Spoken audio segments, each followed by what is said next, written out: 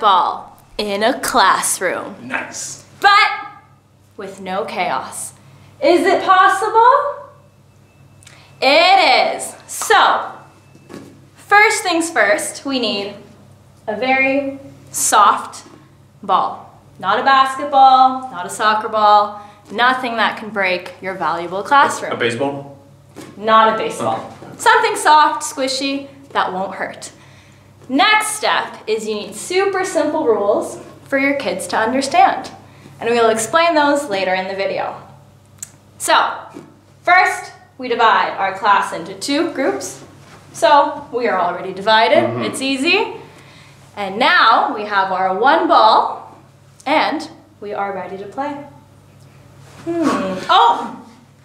Most important thing, we are only hitting below the head. We don't want anyone to get hurt. So, are we ready to play? Yes. Yes! Are you sure? Yes! Let's play dodgeball! So, example number 1.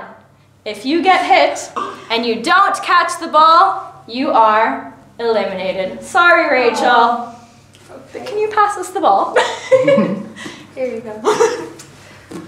Ah! If you catch the ball, the person who threw it, meaning me, is eliminated.